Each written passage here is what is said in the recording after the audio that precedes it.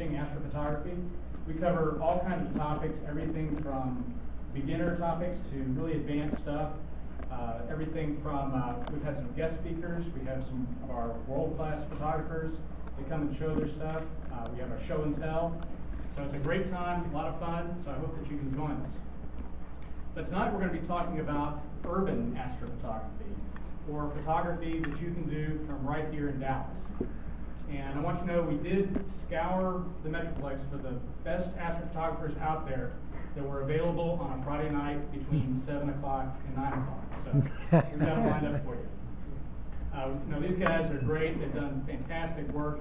And I think you're going to leave here inspired to go out and try some of this stuff and really see some of the amazing things that you can do even from within the city.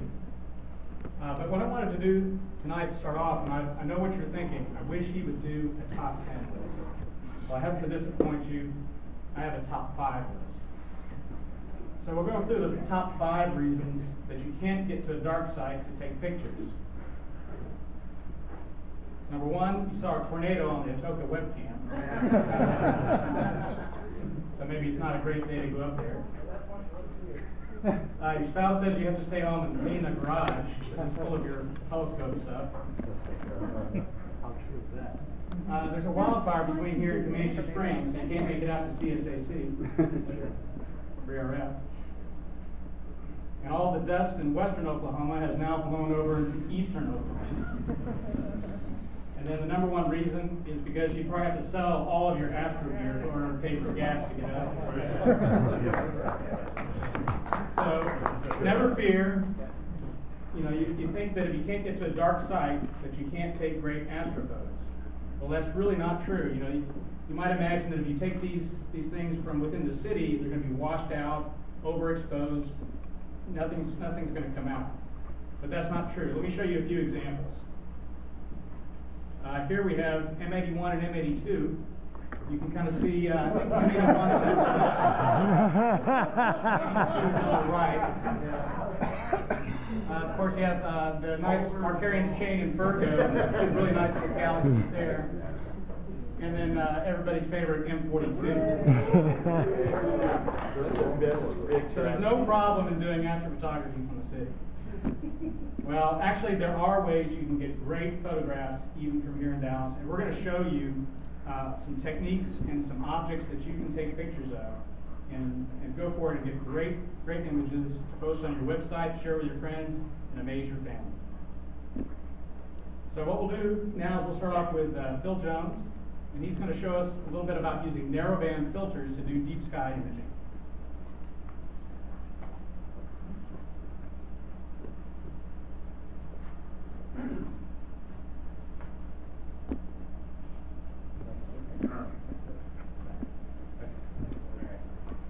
All right, so it's kind of funny. Some of us who are into astronomy have other interests.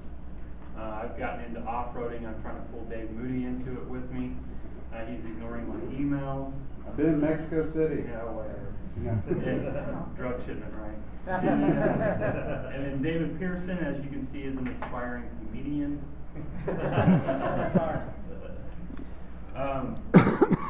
So when I got into photography, I had a brief stint in newspaper photography in the late 80s. So when I got into joined this club, I think in 1997, 98 time frame, and I bought my first scope, and I put up, I tried to put a film camera on it, and that's, it's just natural for me to want to take pictures. Many of you have met Jason Ware. He's an outstanding film astrophotographer, and he was well known.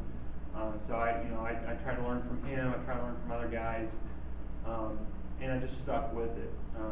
It's a fun hobby. One of the things that I love about the APSIG group that John Davis started and David has taken over is it's a great way for us to share techniques and tips with each other. So there is a learning curve to capturing the data, and there's another learning curve to processing the data. And whatever type of astrophotography you get into, there's going to be a learning curve, but that's the best part about our club. It's the best part about APSIG. We're not in competition with each other. We like helping each other out.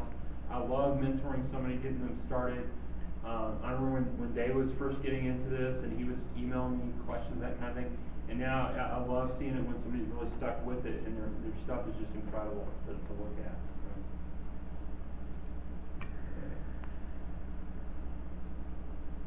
So narrowband imaging, see how they look up there? Oh yeah, turn up. So narrowband imaging is, you've probably seen the Hubble images, and those are the most famous narrowband images where you see kind of a color scheme similar to this of nebula structure. Unfortunately, you know, the Hubble will be zoomed in on like this part here, right? So I can't get that kind of magnification, but what's neat is the narrowband imaging, and so y'all understand, those two nebula structures are red, okay? That's not their normal color, and that's what narrowband is doing, is showing the nebula structure in a different color scheme, and you're going to understand why in a minute here.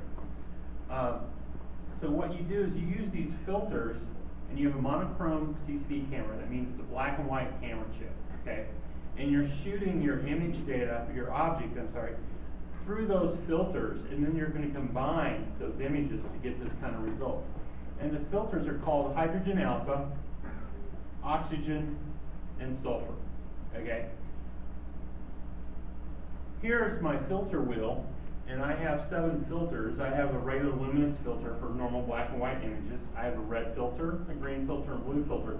And with those 4 filters, I will normally, I'll take natural color images, meaning you're seeing the object as it really is in true color.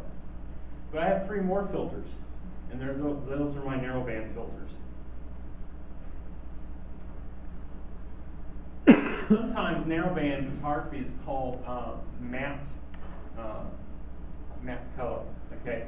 Because what you're doing, and this is a screenshot from Photoshop, is what you're doing is you're assigning each of those filters to the red, green, or blue channels, all right? So what I'm doing here is, you see it's an RGB image, but it's not really RGB. I'm mapping the sulfur data, and let me explain what I mean when I say data, okay? So when I'm taking a picture through the sulfur filter, I'll take 5 or 6 10-minute, 15-minute exposures, and then I stack them. So I have a master sulfur photo. I'll do the same thing with the hydrogen alpha, and the same thing with the oxygen. Now I've got 3 master files representing those 3 spectrums, and now I'm going to map them. I'm basically just, you see the little dashed line around the edge of the frame, the photo? That means I've done Control A for all. I'm selecting it, and then I just pasted it. So I'm pasting the sulfur into the red, I'll paste the H alpha into the green, and the oxygen into the blue, and the next result is, you know, by selecting the RGB on top, you get that color scheme. Does that make sense? That nebula is really red, but what I've done is I've identified its chemical makeup through those spectrum filters. This is an example of a nebula that is suffocating because it has no oxygen. What's going on here is this is an object that can only be picked up with 2 of those narrowband filters. This is an object that's not fully understood because it's getting light from that star, it's getting ionization from that star, but it's not a fully emission nebula. It's partly reflection, so the oxygen doesn't pick up. Hydrogen alpha filter by itself is a great filter. You don't have to have all 3 filters. You can produce beautiful black and white images with just the hydrogen alpha filter. Another thing that's nice about the hydrogen alpha filter, and I got to tell y'all, these narrowband filters are not, they're not in the same price range as the RGB filters. They're a lot more expensive. I remember for my 40th birthday, my wife got me the sulfur filter. I told her I wanted to get into narrowband photography, so she presented me with the sulfur filter, you know, and I'm like, what?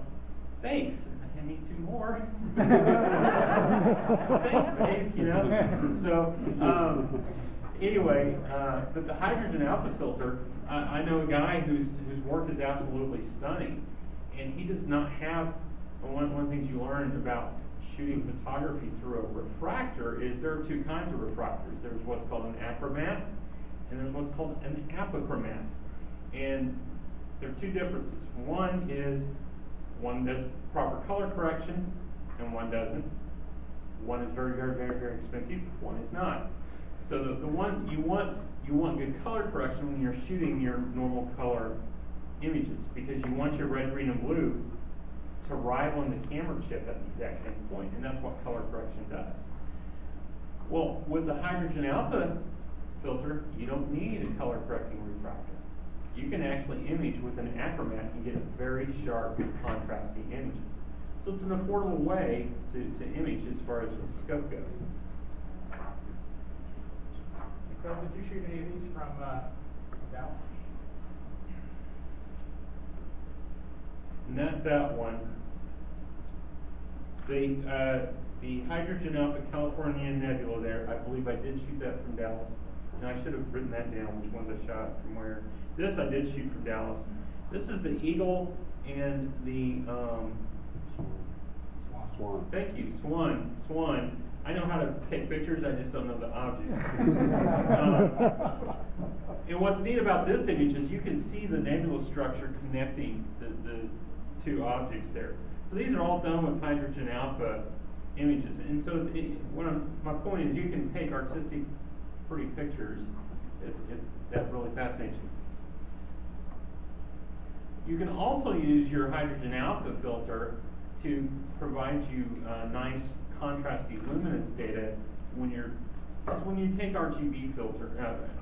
When you shoot your RGB filters and take normal natural color images, you combine a luminance to provide the detail. The RGB filters are providing the color, the black and white is providing the detail. So you can use hydrogen alpha on an emission nebula to provide that detail. You can also use it to dim the moon. Because my CCD camera is dedicated for astrophotography, meaning the chip's very sensitive, the moon is too bright for it. On the night of the perigee moon, it was really bright. And normally I'd use my H-alpha filter in the past, and on this particular night, even my H-alpha filter didn't dim the moon enough. I found that I could only use the sulfur filter. The narrowband filters have what's called a narrow band pass, meaning the filters reduce the amount of light allowed to pass through. The light spectrum is measured in nanometers. The narrow band pass makes these filters ideal for urban imaging. And here's why. So on the left, you see what's a normal RGB filters, okay? And they're very broad in the blue, green, and red spectrums, okay? But then when you look over the narrowband filters, you realize they're very narrow in how much light they let through. Well, the nice thing about that is light pollution doesn't come through as easily through those filters. So it makes it ideal. It's the same thing with moonlight. The oxygen filter will pick up some moonlight. So on a night that you've got the moon up, you can shoot through your other two filters and then wait till the moon's not around to shoot the oxygen. But they rule out the light pollution pretty good. My sulfur filter, for some reason, the city of Frisco, where I live, has. I need to talk to the city manager about changing the tone of the lights, because my sulfur filter picks up the light pollution a little bit there. Or I can, and I'm going to talk about this in a minute. Those filters, you can actually buy even narrower band filters. Okay, and we'll talk about that in a minute. On this slide, as a matter of fact. So I went to a great website to go to, which, by the way, is on this slide here at the bottom. It says starzona.com. That's an astronomy store in Tucson. If you're ever in Tucson, you've got to stop there. My wife had to drag me out of the store. But their website is fabulous. It's got so much information. If you want to get into astrophotography, I recommend going to their website and reading their information. So they have a whole section just on narrowband imaging. And so I borrowed this diagram from them. And then these are definitions. These in the yellow are definitions from them, explaining what the three filters are doing. So, hydrogen alpha is the most dominant emission line in a star-forming region, such as the Orion Nebula. And this light is created by atomic hydrogen. Oxygen, this line is given off by doubly ionized oxygen atoms and is in the blue-green portion of the spectrum. And then sulfur, singly ionized sulfur emits light in the deep red part of the spectrum. I need to memorize that because that would sound more intelligent. But they're at the bottom. So these filters, they come in different, what I call bandpass flavors. And so the 10 nanometer is going to be a little bit broader. There's, I think, Baader, B-A-A-D-E-R, that sells a set of narrowband filters in the 10, you know, like one of them is 10 nanometer, one's 12, one's 13, somewhere in that range. Those are going to be okay in an urban setting. They're not going to block out as much light. 6 nanometer, I used to own a set of those. Those did pretty good. I now own 5 nanometer. I would have to sell a kid to buy the 3.5 nanometer. Because as you can imagine, the price actually goes up as you go to the right. There are some guys with 3.5 nanometer filters shooting in New York, you know, in California, near, you know, suburban skies and getting incredible images. But those filters, and also, the bigger the camera chip, the bigger the filter you need. The bigger the filter, the more the cost goes up. So, I have shot this object. I'm on my third set of narrowband filters, by the way. I have shot this object through with three different cameras, 3 different sets and brands of filters, nanometers, and 3 different telescopes. So notice the 2 on the left look similar, and then the one on the right doesn't look very much, you know, it's missing some color. It's because I sold my telescope before I was able to finish the object. I didn't get all of the oxygen data for it. But it turned out kind of interesting, so I went ahead and ran with it. I thought it was kind of neat. But anyway, so the bubble nebula is a popular object to photograph because when you do the other reason I posted this up here is when you do narrowband, the bubble kind of gets more of a 3D effect. Because again, this is a red nebula. And when you see it in red, the nebula structure doesn't stand out as much. Some techniques and tips. When imaging, it is usually best to expose 10 to 30% longer in the oxygen and sulfur spectrums than in the HA. Narrowband imaging requires a steady mount, Brett, that can handle long guided exposures, typically over 10 minutes. If y'all were here the last time we gave a presentation, I bashed Brett's mount, so I had to bring that up. Target objects. So this is kind of important. You're thinking, okay, if I bought some narrowband filters, great, I'll go photograph the triangulum galaxy. Well, guess what? You'll pick up all the emission nebula structure in the galactic arms. That's about it. The filters are only really good on emission nebula and planetary nebula. And here's why. The chemical makeup, the ionization that goes on there is such that they, and again, I recommend you go to the Star Zone site because if you want to understand more at the scientific level, what's going on, why are these photons produced? So an emission nebula, the difference between emission nebula and a reflection nebula is this. In emission nebula, the chemical makeup of the gas is such that it emits its own light. Whereas a reflection nebula, you only see it because there are either stars in it or behind it, somehow shining on it. So a reflection nebula doesn't emit its own light, emission nebula does. Planetary nebula also emit their own light. So the emission and the planetary nebula are the only objects that you can really use, other than I showed you the moon, that you can really use narrowband filters on. Okay. So in other words, if you take your narrowband filters and you aim your scope at Pleiades, you're only going to pick up the stars. You're not going to pick up the reflection nebula. Contrary to what some people will claim online, there is no aesthetic standard for narrowband imaging. I say that because if you do go on some of the forums and discussion groups, there's a guy out there who's very active in the groups. He claims he pioneered narrowband imaging and he set the standard. Well, guess what? When you're shooting RGB, you're shooting the natural color of the object, right? So that is the standard.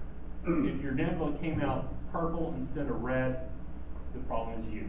Okay, but with narrowband, and you saw my yellow bubble, maybe, I think I'm the only person who's ever produced a yellow bubble nebula image. But there is no setting standard, and that's what's neat. And I showed you how you map the HA, oxygen, and sulfur to the 3 colors. You don't have to do it that way. That's called the Hubble palette. That's how NASA does. There are other palettes. You can move things around. You can double up on one filter, you know, that kind of thing. You can get creative. And lastly, when someone says narrowband images are false color, you can demonstrate your higher intellect by correcting them with, actually, there's a spectrum band color which quite accurately details the nebula's ionization structure. You sound highly intelligent. So. We need to buy hard that. Yeah. We need to be able to buy hard that. It should become peaceful. You gotta wear a lab coat with that. Yes. All right, any questions? Yes? I noticed on one of the first slides that you had, the stars on it, it looked like there was an H beta filter. Yes, there is. Okay, so yeah, I already killed this, but okay, so the H beta filter is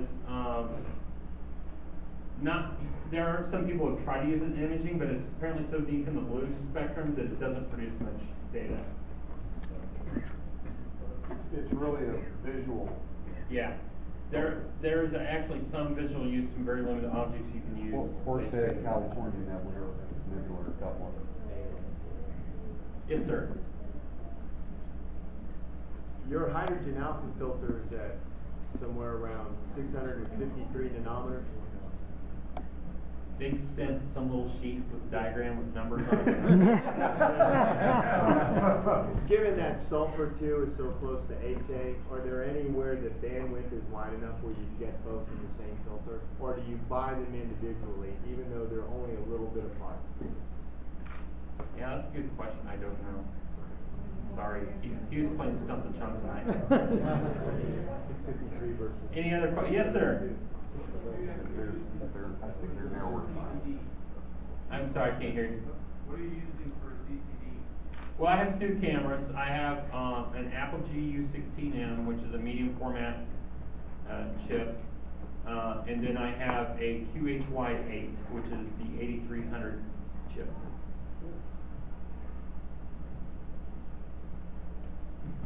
Any other questions?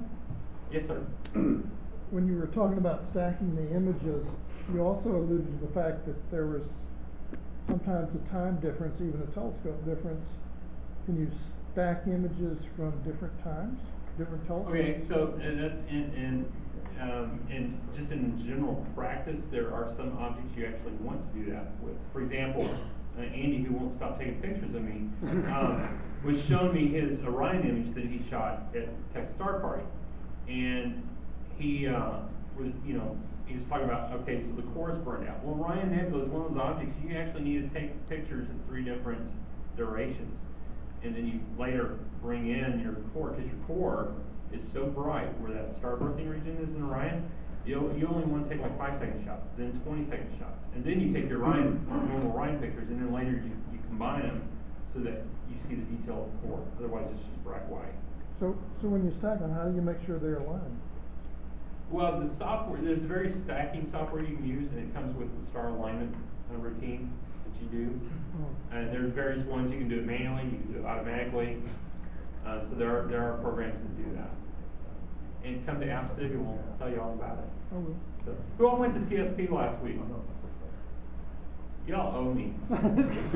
Y'all owe me. I didn't go, and you had clear skies every night. I was not there. The food was better. Yeah. I wasn't there. Now I heard were the vegetables still frozen vegetables? No. And we were really glad about that. Anybody have a chili pie? Bill. Yeah. Next, if y'all see John Davis, who had chili pie a couple years ago at TSP, Frito pie. Frito pie. Ask Frito him pie. about it. Please ask him about it. They had pulled pork burritos this time. Oh, yeah, they were good. All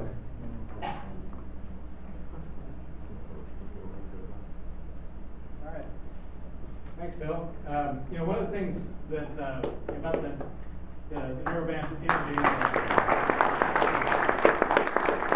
filters that even though they're expensive, that, you know, they can, if you factor in the cost of gas, driving out to the site and travel time, wear and tear on the car, you know, maybe you can make your business case for buying one of those. Good luck. Would you say that again so I could record it? Yeah, I think it's being recorded on priority. Well, thanks, Bill. All right.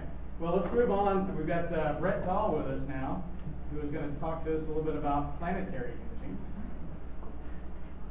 Another great type of object and imaging technique that you can use, again, right here in Dallas.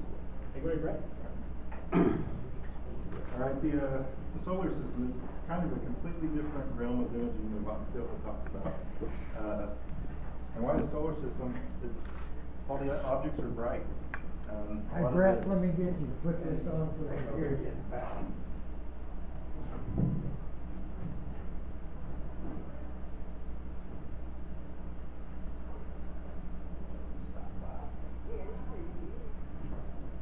Is that good? Everybody hear me? We can hear you now. Okay. Like I was saying, all the planets are bright. You can see just about every planet from the light blue skies here in Dallas. You know, I don't know if you guys saw the conjunction of Jupiter and Venus a couple of weeks ago. I mean, those are the two brightest things in the sky. Don't burn through any of the light pollution. Saturn, especially when the rings are tilted. I don't know if you guys know, but as Saturn goes in its orbit around the sun, its rings tilt back and forth, and then it can actually go to full open or close where they almost disappear. And that really affects the brightness as well. But the cameras used are actually not that expensive. The top two cameras here are the Philips webcams, the 2U cams, and those are the cameras that kind of revolutionized the way planetary imaging is done. All it is a cheap off-the-shelf webcam. It's about $60 at Walmart. They discontinued the first model. This model here, the SPC 900MC, that's the latest one that's out there. You can get it at Walmart. It's about, I actually picked up two of them because he's going to break one sometime. I know I'm going to break it. It's, I think about $60 is what I paid for it. And you can get the dedicated imaging, astro imaging ones. The Point Grey, the Fleet 3, actually George Hall has one of those, and he's just producing astounding images if you've been on the forum here lately. And what I actually use is the imaging source. It's over there. Those are higher end. You're looking about $300 to $500 for the cameras there. But it's still a lot more affordable than the deep sky imaging. The only thing that's really required for planetary imaging is taking video frames. What you do, you take about a 2 or 3 minute video of the planet, and you just need software that will take the individual frames of the movie and stack them on top of each other. You just need to be able to separate it, and then it averages the scene throughout the whole sequence. I'll go through a little bit more how you do that. It is a little bit trickier to get good images for planetary because the objects are so small. Whereas some of the pictures Phil was showing were degrees across in the sky, planets are tiny. They're pinpricks of light up there. And so you're very, very influenced by the sky conditions, if there's any turbulence in the atmosphere. And so you got to plan ahead a little bit. There's some tools out there. And we actually have links to these on the TASC website. Those are the clear sky charts. Is everyone familiar with those or know what they are? Yep. What it is, it's basically a prediction of what the scene is going to look like. These top 4 rows here will kind of give you an idea of what type of image you're going to get. And what you're really focusing on is the scene. That tells you how turbulent the atmosphere is. I have a video here to show you what turbulence is and what it does to an image. But you're also looking at transparency. That's kind of a gauge of the amount of humidity in the air, or how much details are actually going to come through the atmosphere. If there's a lot of humidity, it's going to absorb a lot of the light, and it's just going to make your image kind of appear smudged. And cloud cover, if it's cloudy, go inside, watch TV. One other thing, I actually have a picture here. if the atmosphere is turbulent, you're not going to get a good image. But if it is smooth and that you have nice laminar sky, you can actually get turbulence inside your telescope. What I have a picture of up there is my telescope with a cooler in it. If your telescope is not at the atmospheric temperature, you're going to get thermal currents inside your telescope, and it's going to degrade your image no matter how steady the skies are.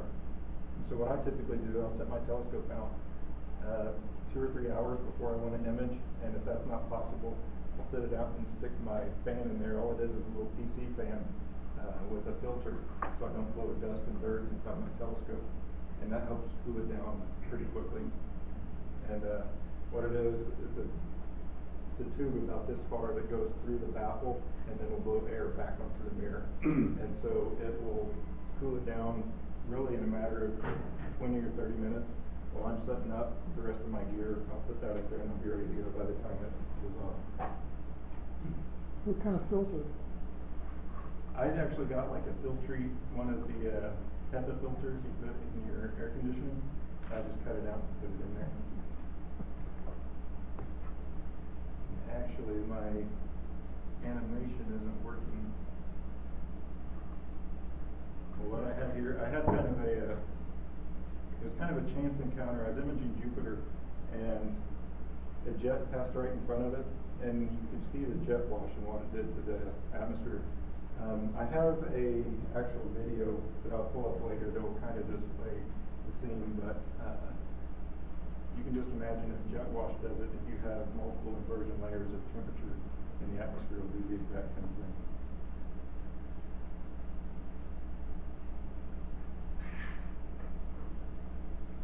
Well, it didn't like that slide at all.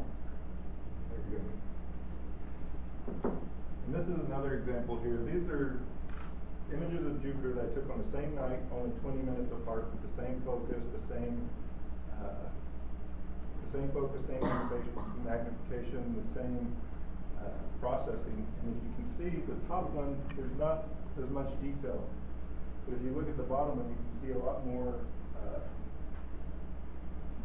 differences in the clouds. You can see storms, you can see some more banding.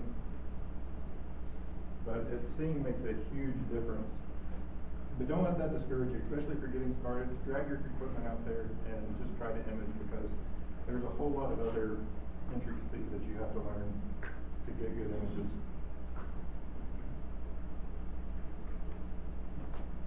Like I said earlier, these targets are small. If you think about it, you're looking almost like at a star point that you're trying to image. And you have to have focal length with these. I've seen people take pretty good images with refractors, maybe a 6-inch, but you lose a lot of detail. You can't get a lot of the detail structure in the rings of Saturn or the clouds of Jupiter. So you need focal length and you need aperture. I image with a 10-inch telescope.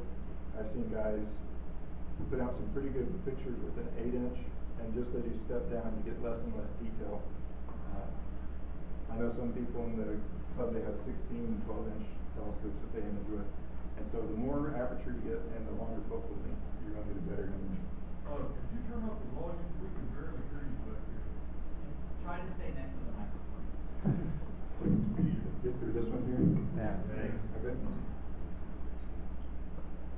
And just to give you an idea of scale, the sun, it's about a half a degree in the sky, so is the moon. Those are fairly wide field objects, if you ask me, for this. Narrow filter or narrow objects, you got Mars that varies between 5 and 25 arc minutes. You got Venus that goes from 15 to 40 seconds. Seconds, sorry. Seconds. Yeah, minutes would be. God, that'd be. If we'd be running for the hills, then Mars on position in 2003 would come back early.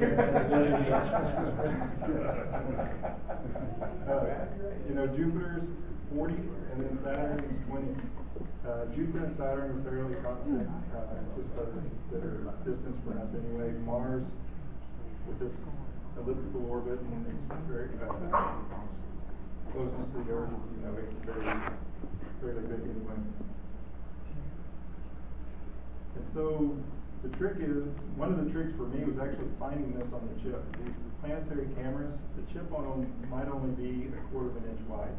And so you're magnifying a picture of a planet 150 to 300x in some cases, and getting that planet right on that chip was really difficult. And I actually have a question for Phil.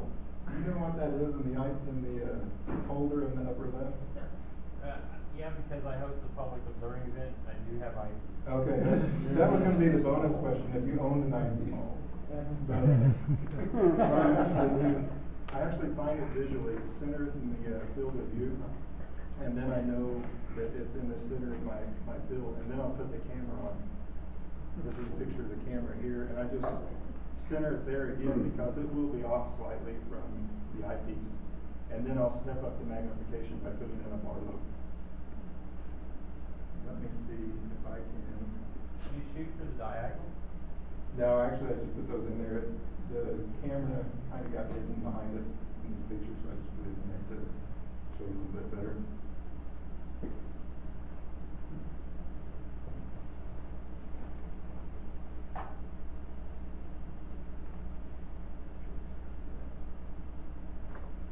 And just to give you an idea,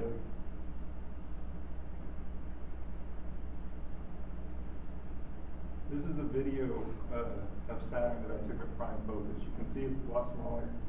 The chip area is the whole black screen here, so I have quite a bit of play where I can find the planet. And whenever it's smaller like that, it's also brighter. As you step up in magnification, this is Saturn with a 2x Barlow with it. And if you compare it to the other one, it's much larger, but it's also getting dimmer. And so if you're out of focus, it's really hard to see, so you really need to crank up the gain on your camera. And then as you go even higher to 3x, this is actually f30. I have an f10 telescope, so you can see it's almost taking up the entire chip. This is a 640 by 480 chip, but it's getting fairly dim. Up here, the background is more blue. I had to crank the gain up. And so that's actually what it looks like. That's the type of images you're going to get whenever you take the video, and you're going to take those individual frames and stack them.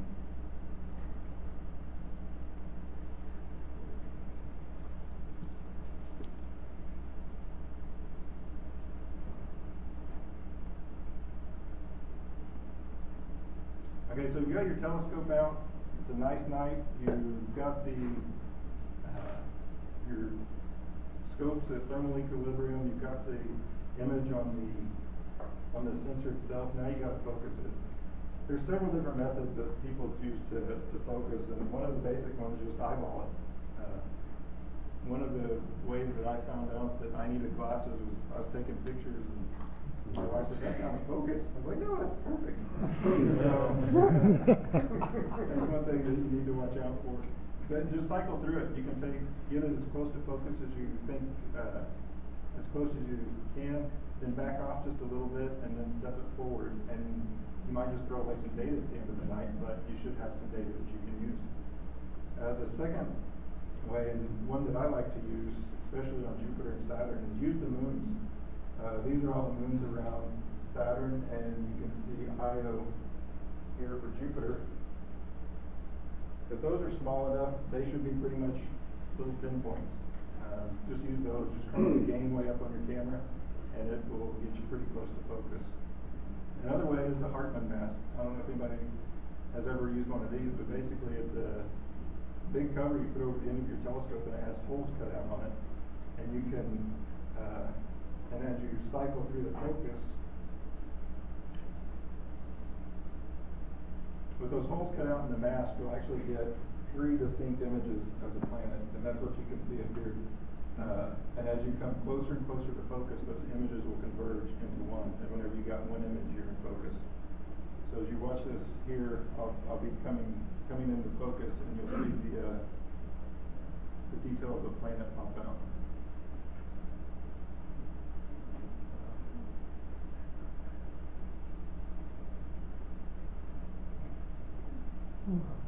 There's just 3 holes in?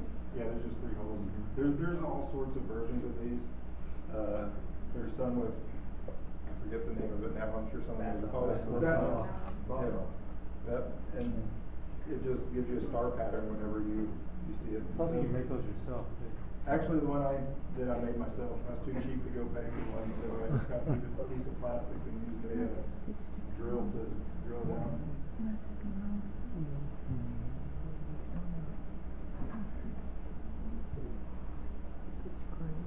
And you can also use software. There's software programs out there that'll help you focus. I actually haven't done that on planetary yet, but I know some people that use it.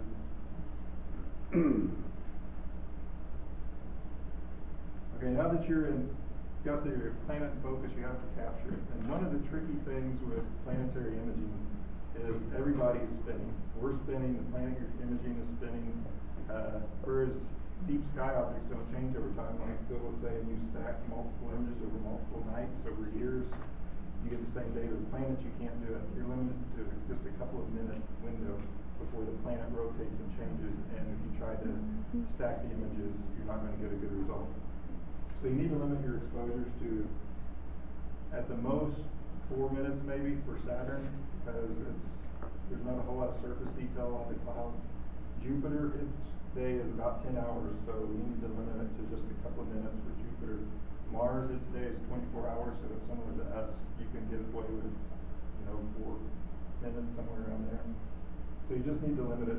Once you take a video file, that's it for that video. That picture, you'll move on to the next one after that. There's lots of software you can use too. There's lots of freeware programs out there. I actually got hooked on Iris whenever I started this about 2004. It's actually in French. All the menus are in French, but it's really intuitive. You don't even have to know French to get around it, but the guy did it really well. Their manual is in English? Huh? Their manual is in English? No, there's no manual. It's just that intuitive. You can also there's another popular one, K3 CCD tools. This guy's actually charging for this now, but he has a lot of tools in there, histograms and whatnot to help you with your image. And then there's a lot of camera specific imaging source cameras that I use. They come with their own imaging capture software. And all you have to really have is the control over your frame rate, your gain, your gamma, and your exposure. So that Philips camera you mentioned, does it come with any software? I think it does, but I've never liked their versions, and so I actually use Iris or K3CCD. Is Iris free version is that? There is a free version of K3CCD, and Iris is free as well. I think there's some others out there. I just haven't researched it. I'm using that imaging source, and I like the software there. Okay, so now that you've got everything taken care of, you've got your video captured, you've got good focus, you've got good data, this is still what you see on the screen. And it's actually fairly disappointing if you're expecting to get an image like this out of it. But this image on the right was actually taken and processed out into the video file for here. And again, you're using free software to do this. The software package that most people use is called Registax, and I'm going to go through the whole process here of how that works. A lot of people think it's magic, but it's actually fairly simple and intuitive to use.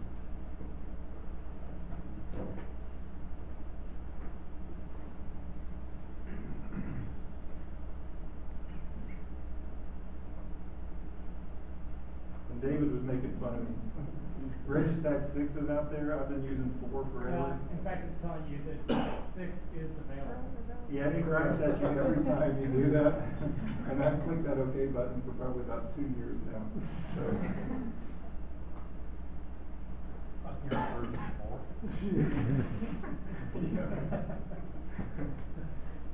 Let's see here. How do you narrow that down?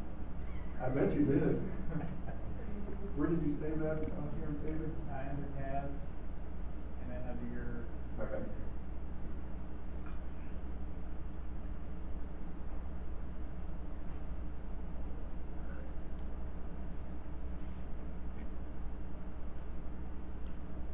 Okay, what this is, it's opened my image file. Basically, I took about a 3-minute video of Saturn.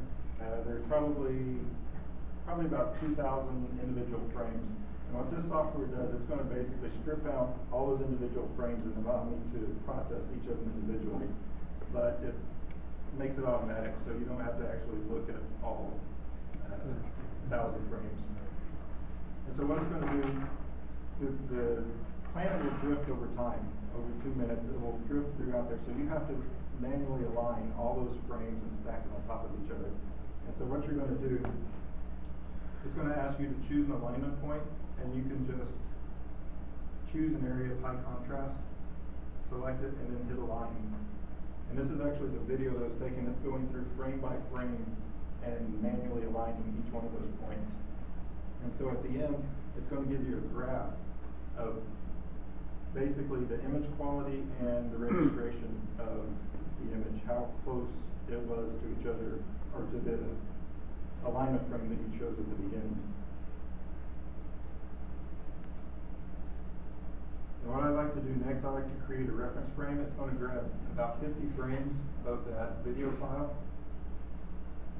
and do a quick stack on there. And you can see here it's trying to go through and do a finer alignment of those images. And what it's going to come back with is a single picture that has 50 files, 50 frames put on top of it. And this is actually kind of where the magic happens. Over here on the left, these are called wavelets. And each one of these wavelets will process different portions of the image. Click on this. The higher the wavelet, you can process finer details. And what I'm doing is just clicking, holding that down. You can see it looks a little bit grainier there. The fine details, you can see more of their file structures. And the higher one here, you can see like the gap in the ring, the seam division.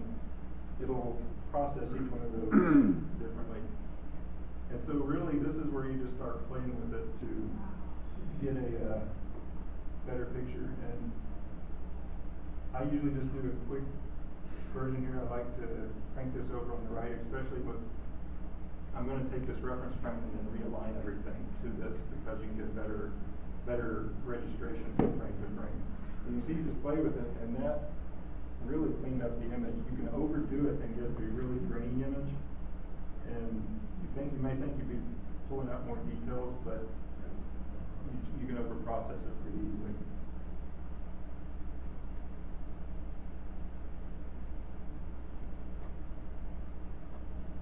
So once you just do a quick wavelet processing on it, you'll go back and you will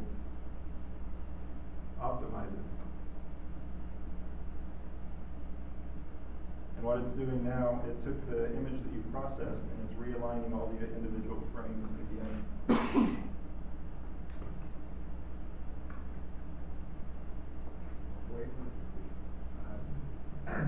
I'm thinking everyone might get the impression that wavelets were optical frequencies, but they're spatial frequencies?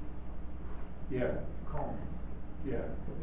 The visible structures that you can see on the planet, you can bring out more details or less details depending on how you play with those. And it's a generalization of Fourier transform. Yeah.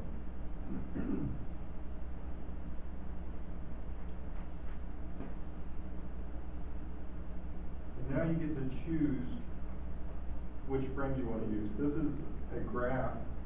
The red line is your image quality. If you get some turbulence inside there, if the jet passes in front of it, your image quality is going to be rated as poor on those frames. The green line is the difference. It's basically the registration of your frames. So what you can do, you can throw away frames as you grab these sliders. Anything above that green line, you're going to throw away. And anything to the right of this, you're going to throw away. So you can select your best frames. And that's what makes this software package so powerful. You can choose the best frame without sitting there and we're looking at 1,000 frames.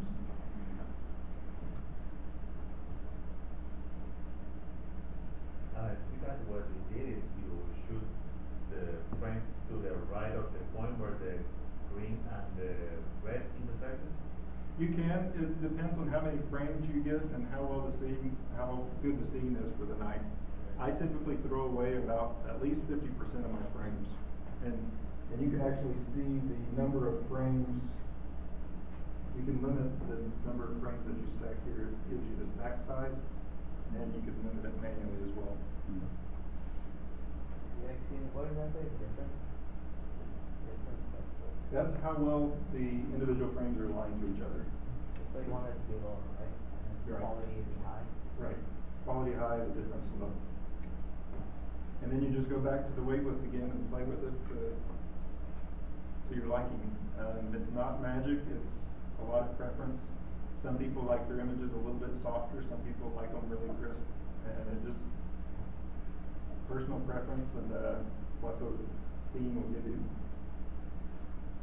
You can go on, there's more in here. There's actually a lot more in this. You can choose multiple alignment points, especially if you're doing lunar features. You can choose multiple alignment pictures, multiple alignment points in a single frame.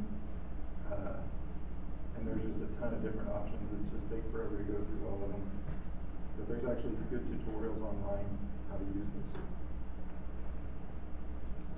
Is registered also freeware or is it? It's freeware. Actually, the guy, he started doing it several years ago, and he used his interface to write a lot of the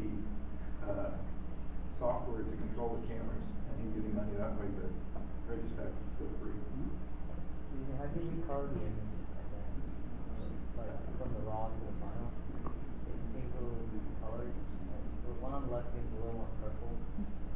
Yeah, you actually, what I'm not showing here, you can go through and do Photoshop, because this one I had to color off. Like you said, it looked purple, it's actually a red tint to it, and I had to do some color corrections to it.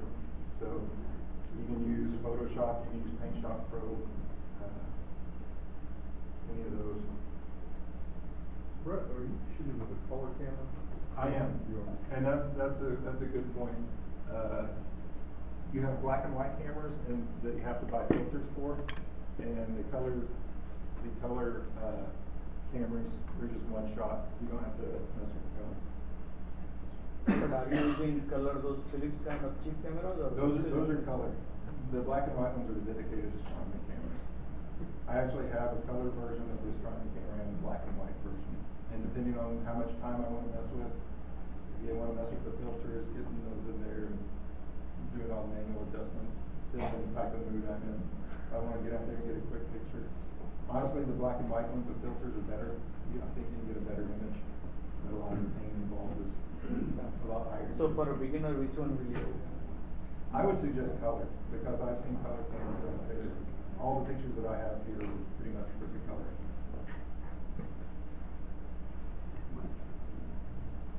And it takes patience. This is kind of my trek through it. This is my first image up here of Saturn with film whenever I attached it to my telescope. Then moving into DSLRs, webcams, and dedicated astronomy cameras. So it just takes time. You guys have to drag your equipment out every night, try it out, make mistakes, and go on.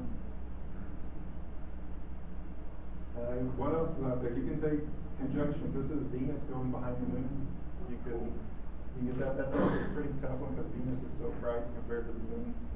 But asteroids, I've seen people take pictures of. And satellites. That's the International Space Station I took with the video camera. That's kind of actually a pain to track. I know some people have software that tracks it, but I did this manually. Basically set up the camera to take a minute or 4-minute video. And I'm sitting there trying to hold the telescope when I just go across, and you get some pretty good results with it. And I think that's it.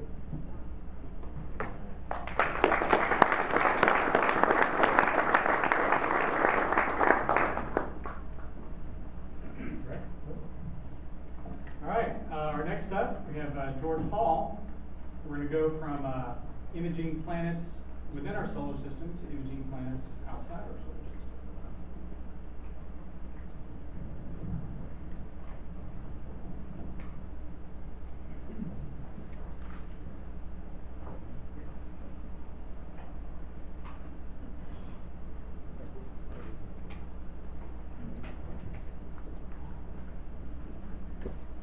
Okay, can you hear me here? Am good? Maybe if you move the mic level a little up, closer to your collar.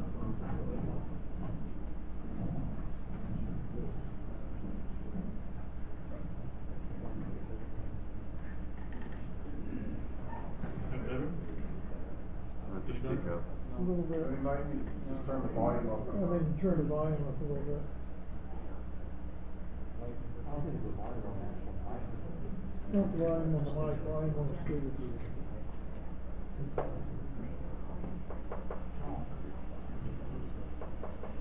Is that better? No. That's all right. About that, is that better? Yeah.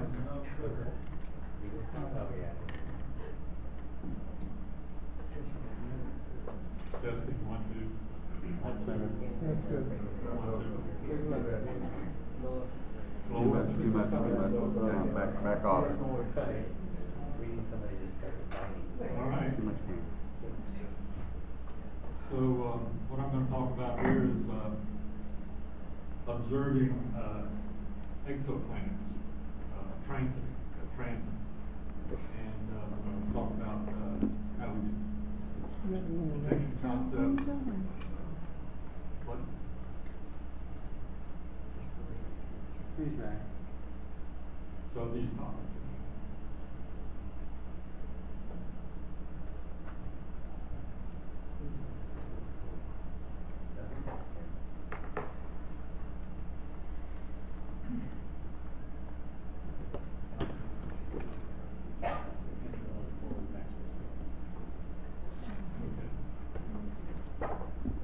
So,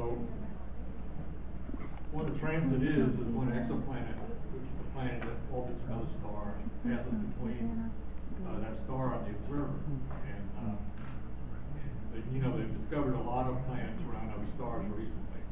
And so, a few years ago, we had a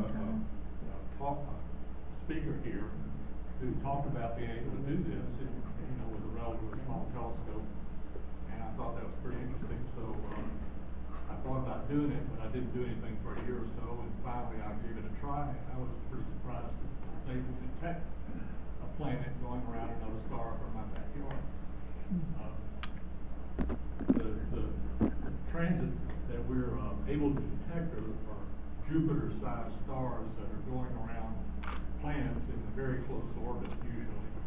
The geometry has to be just right to be able for the transit to be visible, because it has to come between the star and the observer. If it's oriented plane on, you'll have a big transit. These planets orbit closer to their star. Usually most of them are Jupiter size or larger, and they orbit closer than like Mercury does to our sun. They have orbital periods of a few days, and they transit. At least the ones that are that are worth observing are able to be observed, or transit within a few hours, like 1 to 3 hours. And when it does that, the star that you're looking at is dimmed just a little bit. And so if you take a bunch of photographs before and after, you can detect that dimming. And so you get what's called a light curve of the change in brightness of the star as the planet passes in front of it. But dimming is just a few percent, 1 or 2% for a planet the size of Jupiter that goes in front of the star. And it depends, the stars come in different sizes, and so the amount of dimming is dependent on the relative size of the planet. Here's a diagram that kind of depicts what's going on here. You can see the planet orbit has to be in a plane, whereas it transits in front of the star. And as it does that, this is the light curve, depiction of a light curve here. And so you can see there's a small dip in the brightness of the star image when it actually moves, when the planet moves in front of the star. And what we're trying to create is a graph that reflects that. This is an actual set of data that I collected a year or so ago, where these are all data points, measured brightness of this star, and it's about 3 hours worth of data. These are probably 20-minute exposures, 20-second exposures. And so you can see obviously the measured brightness of this star dipped here about 30 millimags, 30 thousandths of a magnitude.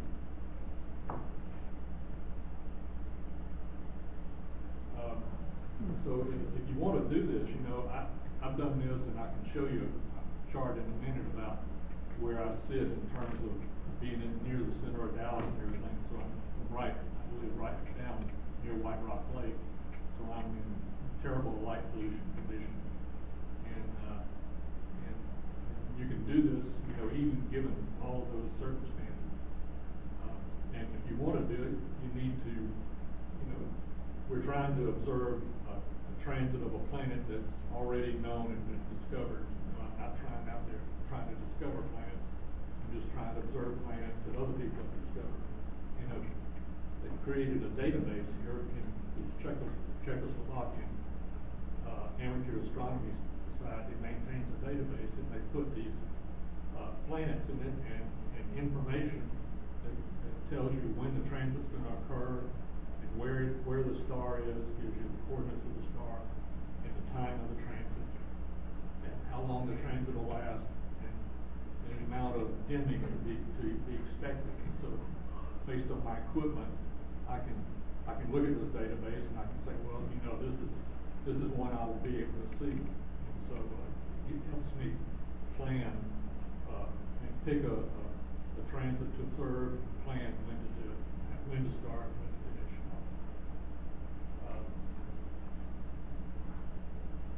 This is a snapshot out of this database for tonight's transits. This is for the 27th. And you can see there's quite a list here. Some nights there's only 3 or 4. Some nights there's a longer list. This is not the entire list for tonight, but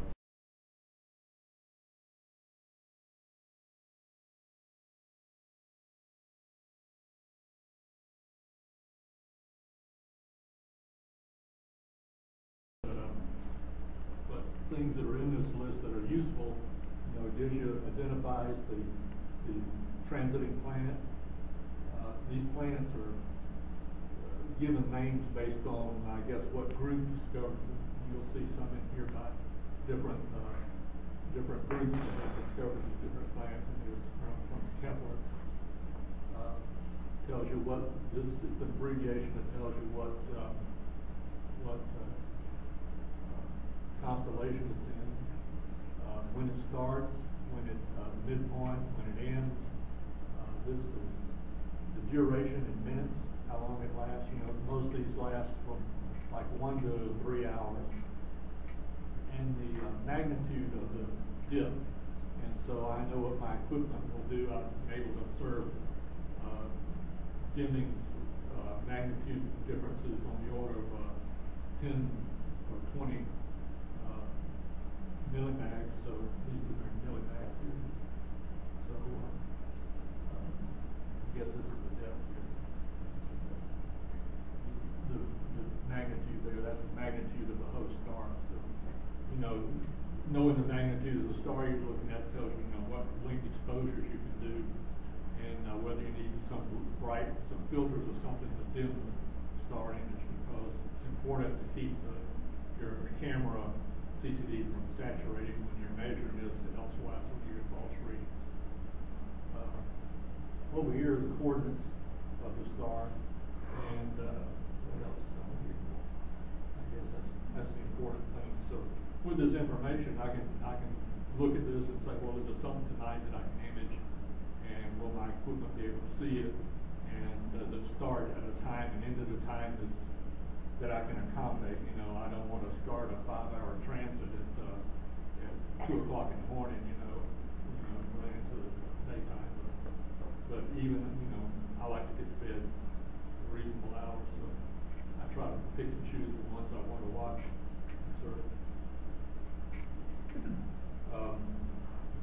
So, as I said before, what we want to do with that information is we'll start taking take a whole series of, put the telescope on the object, find it, locate it. Have a camera that's it's for special for deep sky camera, but you don't have to have that. A DSLR will work. And so I start taking these images and do it in rapid succession for like from an hour before the start of the transit through the duration of the transit and an hour afterwards. And sometimes, you know, I will have to, if the star is too bright, I'll have to take shorter exposures, or I'll have to use a filter to dim the star down, or in some cases people have even come to the point of defocusing a little bit. So if you defocus the star image, it will not saturate as easily. So what you're trying to do is you're trying to catch enough of the light to where you can do a measurement on it, but you don't want it to go saturate so that your camera constrains the light, the amount of light that you can catch for the star. So here's my equipment here. I'll sit out in my driveway. Like I said, down near White Rock Lake. This arrow kind of points to where I am within the light pollution map. And that's what I'm near the, well within the white area, near the center of town. And you know, it's in my driveway. There's a street out here. Cars go up and down. The neighbors' lights in the background. So it's not, you know, don't let poor conditions deter you from trying to do this. My equipment here is I have a 12-inch B telescope. I have an ST8 camera, and I use CCD soft to control it. But you know, I've looked in the research I've done and in the things I've read, people have done this with a DSLR and a photography lens. You know, sit piggyback on the tracking scope. So you don't have to have as complicated a setup as I have. I just happen to have this, so I use it. I have a DSLR, but I haven't tried that yet.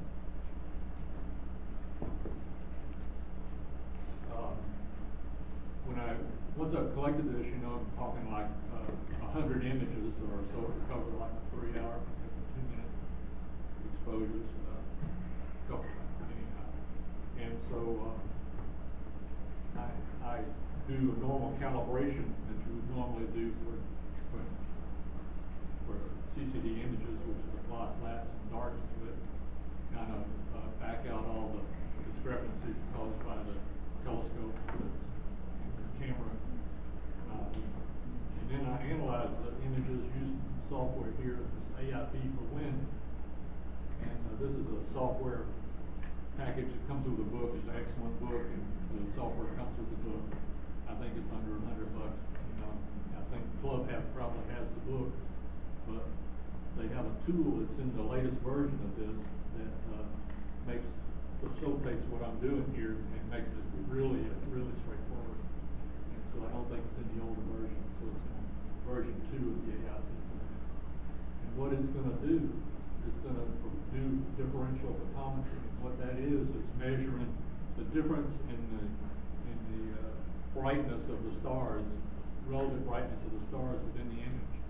And so I'll show you in a minute how I go through and do that.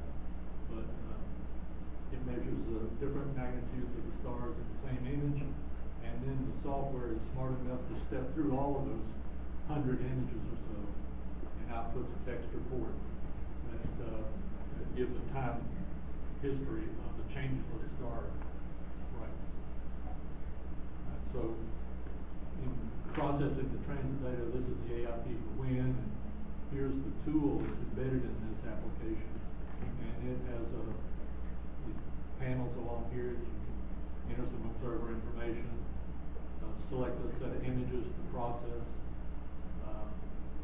do some settings, define a report you want, and then hit execute, and then just steps right through. One of the important things in the setup that you have to do is you have to tell the software how to do the measurement of the star brightness, how to do the photometry on the star. And by doing that, you define an aperture, which is an internal circle where the starlight is contained within, and then there's an area outside the star that you define that's this outer ring where you're going to measure the background for comparison in order to measure the brightness of the star. So once you've identified that, that will be different based on the focal length of your telescope and where your focus is and everything. But it's pretty easy to set up. You know, it gives you a graph here of the star profile. I've selected this star up here, and it gives me a profile of the star, and I can say, well, I set my inner ring here, and it contains all the star luminance, and then I can set the outer ring here where it's going to examine the background. It's pretty flat out. And then once you've done that, you go and you identify the stars that you want measured. And so this is the star that's going to have the transit right here. Identify it as the B star. And then pick a couple of stars. You pick several more stars in the image. Pick a couple of stars to also measure so that you can do the differential measurement. You can get the difference in, of the brightness as this star fluctuates during the 3-hour period.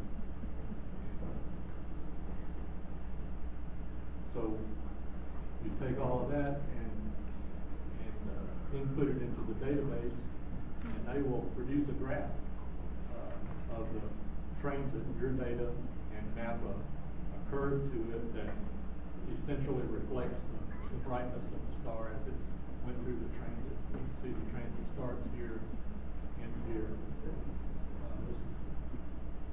Let's see, that's 10th of day, a couple hours worth of data there. And what they can calculate from that there, from this information, is they will calculate an estimate of the radius of the star, the radius of the planet rather, and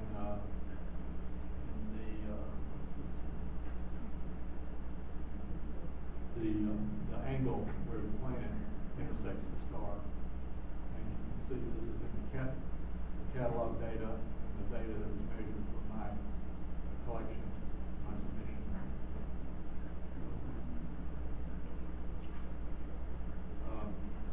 I've done 4 of these actually, so I'm not no real expert on this, but I've enjoyed doing it, get quite a kick out of it, because I would never would have believed I would have been able to do this in my backyard until I did.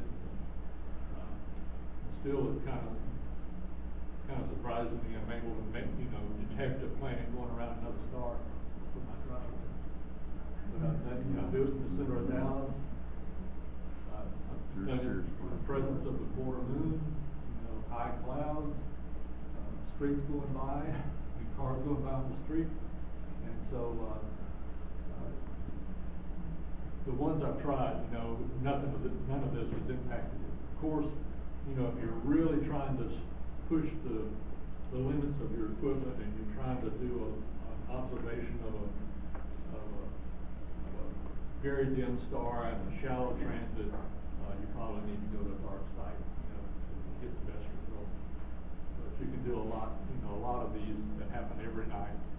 You can do them in your backyard. And these are a few references here. I thought we'll post this somewhere, I presume. Check it out. Yeah. So this is a link to the database. Gives you the information about when the transits will occur. This is a book written by Bruce Gary. It's 250-page book he's written on the subject.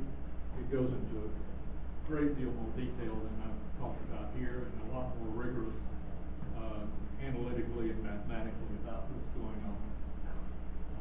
This is a link to a little video that they put together about how to use this tool that I talked about that does the measurements for you.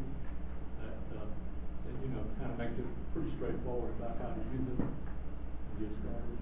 And then here's a link to a presentation by a guy named Ken Hose that I contacted when I first started this, and he gave me a lot of help, and he pointed me to a presentation he had done for a similar group, when he first started. And if you're looking for something to do with your equipment from town, this is a little different, and I've enjoyed it. George? Yeah. You're talking about doing this is photometry is what you're doing, and you mentioned some people use filters. Do you ever use anything like Johnson filters, photometry filters, or anything like that? No. You're just using straight light, pure light, unfiltered? Right, yeah. This is differential photometry. Okay. So, you know, I've never done any photometry. No, but that's a good Other point. kind So of photometry. you're measuring differences, not absolute measurements. Exactly. Okay. Yeah, and that is, I understand, I would guess that the other is quite a bit more difficult, you know, to get everything properly. So this is calibrated. easier, really, in a way. Oh, yeah. Okay, okay. This is, you know, I wanna emphasize that what you've seen is what it takes to do it. It's not that hard. Okay. And, I guess the point you were making, because it's differential photometry, whether clouds are going by or anything else is irrelevant. You're doing the relative difference between the stars that you selected in reference to the stars. right, and, you know, it's a very small field of view, so, any gradient from the moon is probably gonna be the same on both of them. You know, like anything, if you push it hard enough, you'll get into situations where, you'll need to be more careful. You know, if you're looking down near the horizon, I guess there are effects according to the atmosphere that will, affect different locations on your field of view a little bit. Now, after you went through the processing on AIP for wind, Yeah. was it that photometry data that gets loaded up into that check site? Exactly, yeah. It comes out with a report, and I've made a comment there at the bottom. I guess I didn't cover it, but I just pull that into Excel. It's like a delimited text file, you know. Oh, the report comes back, okay. The report that it produces, AIP for wind produces a delimited text file. Okay. I can pick out the columns that I'm interested in, which is basically the time, the difference in magnitude, and the error associated with that measurement. And that's what goes into the database.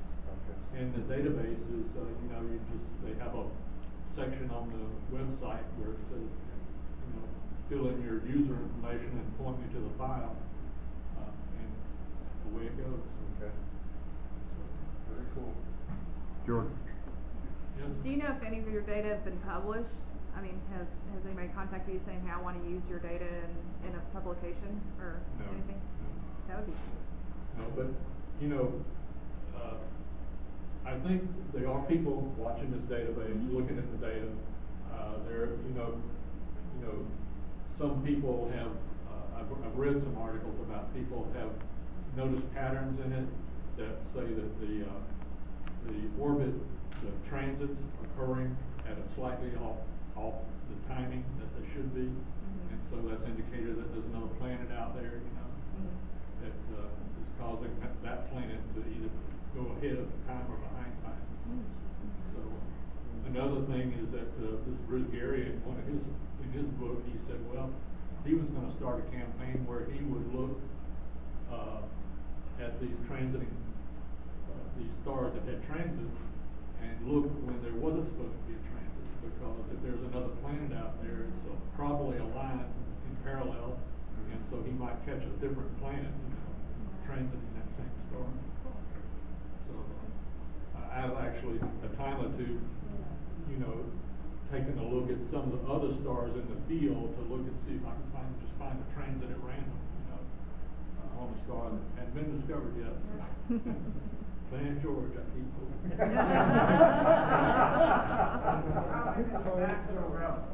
So you're telling us be focused on purpose so you don't oversaturate your camera.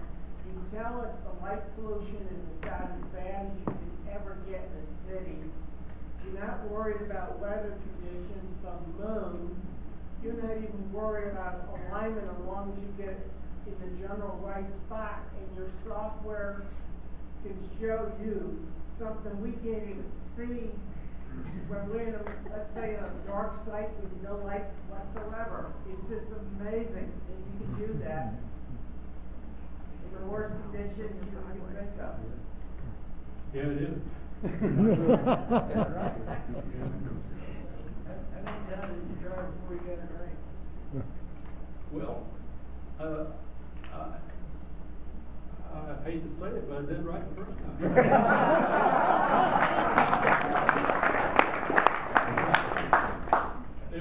But I had a lot of guidance. I had talked to people, and this database points you just to the right place.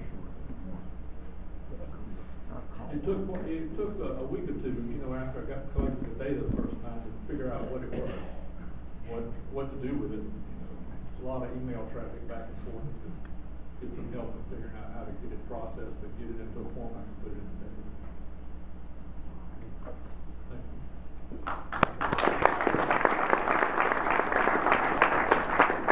Good job, Joe. Thanks a lot, George. That's amazing stuff. Great.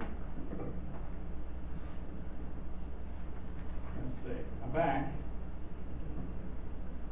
And I get to talk to you guys about, if I can find my presentation, about an object that just laughs at light pollution.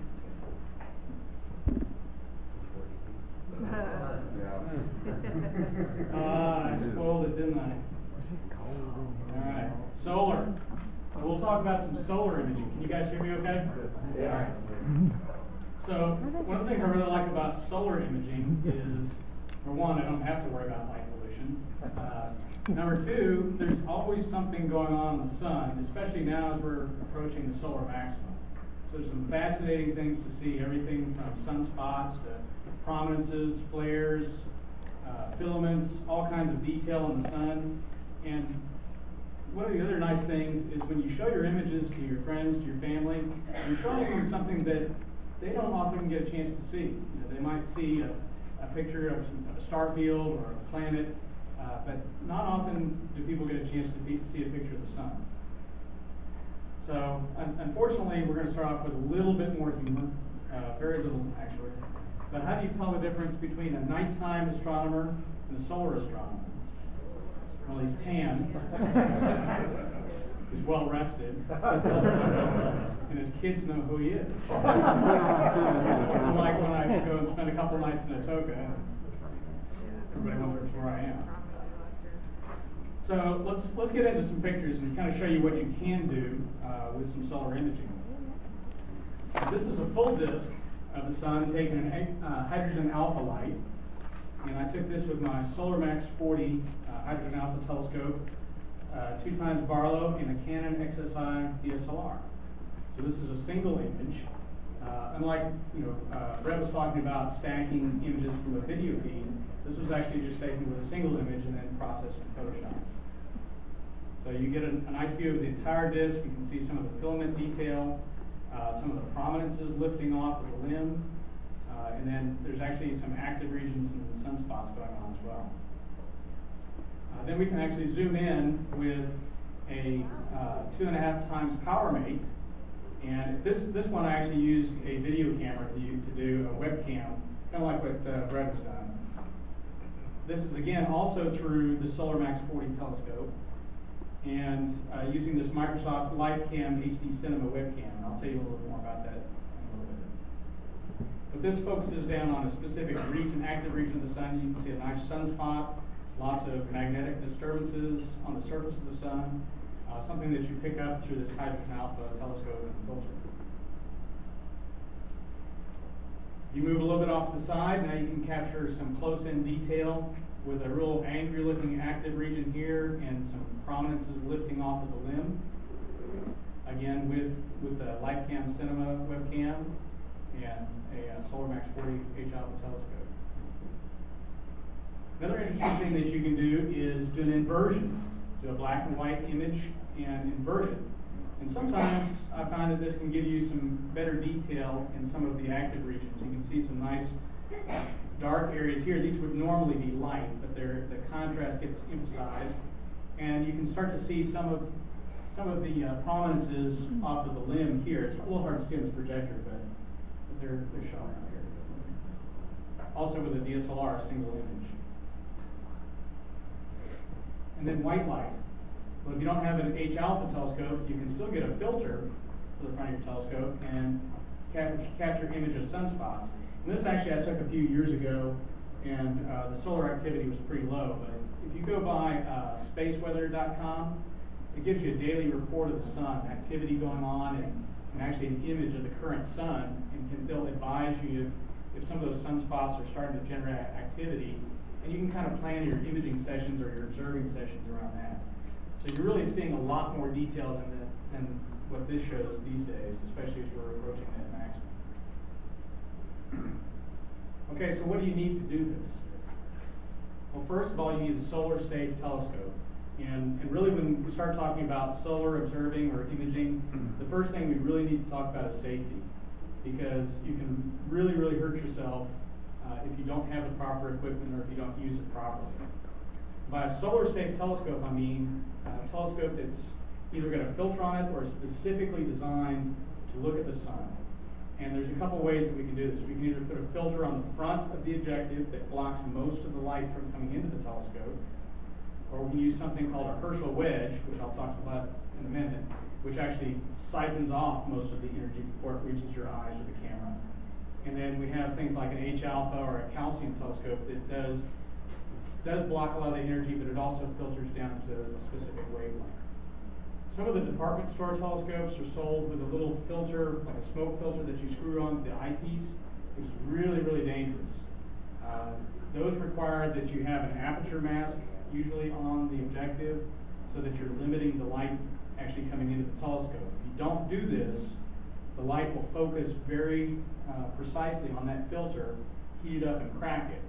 I know this because that happened to me. Fortunately, I wasn't looking through the eyepiece at the time. I was a kid with a telescope, screwed on that sun filter, but I didn't put the aperture mask on. So it's really dangerous. You don't want to use the filters that screw onto the eyepiece. It's really best to have something that blocks that energy before it even gets into the telescope.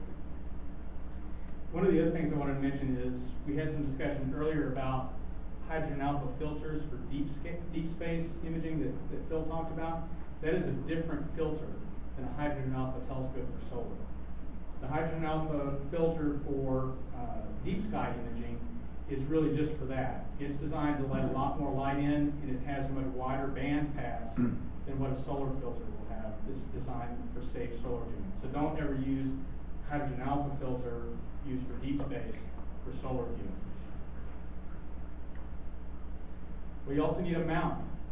And the neat thing about the sun and taking images of the sun is you can use either a go-to mount with tracking or some kind of equatorial mount if you want to track it by hand, but you can also use a manual Alt-AZ mount. In fact, that full disk of the sun that I took with DSLR was a single exposure, I think maybe a 30th of a second, and I just had it on. You can do it on a camera tripod or a sturdy Alt-AZ mount. You don't have to invest a lot of money in electronics. And then of course you need a camera. And I use both. I use the DSLR if I want to take some quick images, I don't want to set up a whole lot of stuff, or I use a webcam if I want to get a more detailed image. So what can we use as a solar telescope?